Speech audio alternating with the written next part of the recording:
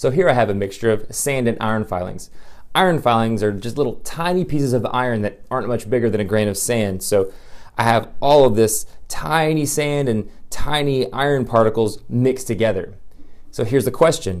How could I separate this mixture and get the sand and the iron filings back apart? Take a minute and discuss that with your classmates and be sure that you can explain your answer.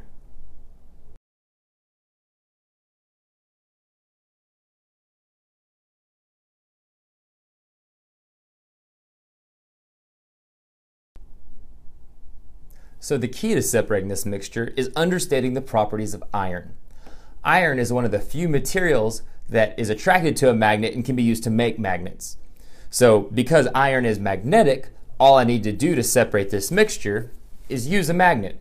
When I take the magnet and I run it over the mixture, all of the iron is attracted to the magnet and the sand just stays in the container. So I'm sure this is a solution that your class came up with. Keep up the great work, and I'll see you next time.